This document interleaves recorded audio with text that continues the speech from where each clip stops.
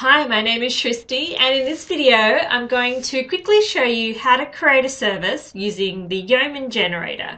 So let's just go and find where we actually want to set up our service. So just go across to my main app, go down to public, go down to modules and customers.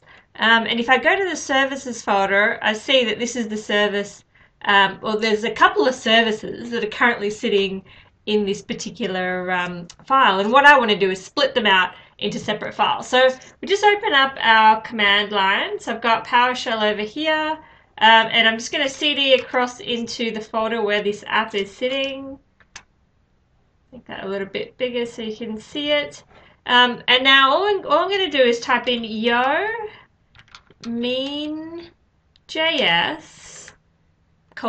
Angular service and the name that I want to give to the service. So for example, this particular service down here, I'm going to call it the notify service. So I'll call it notify. Alright, great. So it's come back and said which module does this service belong to? So the one that I want to choose is customers. So I just hit enter and that's it. So it's gone ahead and created a notify.client service over here. So I just refresh this and there you go.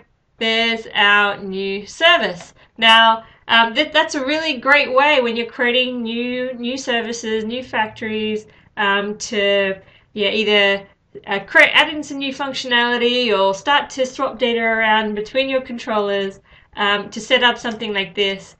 I'm just going to go ahead and grab this out. So I'll grab all of that and just make sure I clean this up neatly, and I don't need that guy there. And I can just move this back to where it was when it was first set up, and I'll just go over to notify, just plug this in here, and I can start to move a few things around. So I've got a factory, it's already called notify.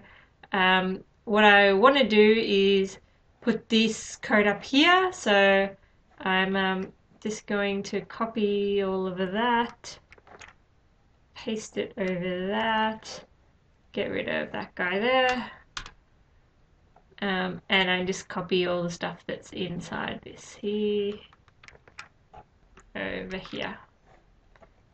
Get rid of that. There you go, and we've just created a new service. So I hope that helped.